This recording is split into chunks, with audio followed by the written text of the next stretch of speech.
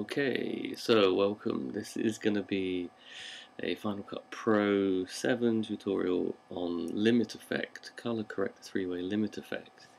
And what we're going to do is we're going to make two different effects with images. Now you can use, obviously you can do video as well as images, but I'm just going to do a quick example of what we can do with the limit effect with images. So two things we're going to do, this piece here.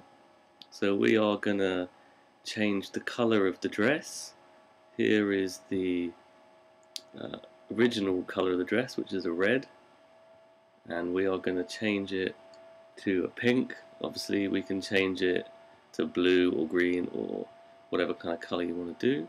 And the second thing we're going to do is we're going to leave the dress as red, and we're going to remove the coloring in the background. Okay, so let's get started. Let me just delete these images that we've got. And let me remove all my attributes that I've got, the filters on here. And there's our image. So this is our main image that we're going to work with today. There it is. Okay, so the first thing we want to do is just select that, go into our video filters, color corrector three-way. So there it is. So we click that and we double click. And there it is in the viewer, the color correct three-way. We can click on that. So obviously we can color correct anything we like in this, but we're happy with the image anyway. And in the bottom here it says limit effect. This piece here, limit effect. So if we just click the little arrow, there it is. This is our limit effect extra box. So we've obviously got the color bar here, we've got luma, we've got saturation, we've got edge thinning and softening. Okay, so the first thing we want to do is obviously select the color. So we click on the picker and we select our red, because the red's the color we're going to change. And you can see that this is now moved and changed almost to the reddy kind of purple color here. So what else we've got is a key. Now the key, we can view this, we can view our final image, which is obviously this one. We can view our matte, which is this one. And we can also view our source. This is obviously the source file. So if I click that, and I want to look at the matte, so the key should be black. So what we want to do is what we want to achieve with the luma and the saturation. Here we want to achieve the redness of the dress. We want to make this as white as possible in this image. So by moving our luma and move it the other way, let's move that out. We can see it slightly changed that, and if we moved our saturation out, okay, we're starting to pick up a lot more white in here. Let's move to there, okay, that's a bit better, and move it a little more, and a fraction more. Let's see if we can push that away. Okay, that's good, that looks pretty good. Now if we move our color bars apart from each other, we can start to pick up more of the redness in this. Now obviously her lips are red because she's got red lipstick on, which I'm not worried about at the moment. What I want is obviously I want to achieve as much red colour in this as possible. I can deal with the lips later, so if we just keep going, and I think that looks fine about there. Okay, so next we want to click the key. Okay, so obviously this is our source file, so we can see our original source, and if we click it one more time, this is our final file, final image. Okay, so what we can do is we can move our whites, our mids and our blacks to change the colour of this dress. So if I start moving the white, for example, into the purple,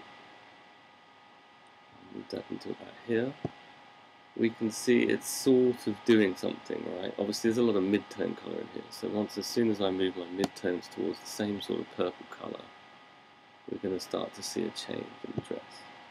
Okay, starting to go sort of pinky purpley, but you can obviously see the lips have started to go the same kind of way.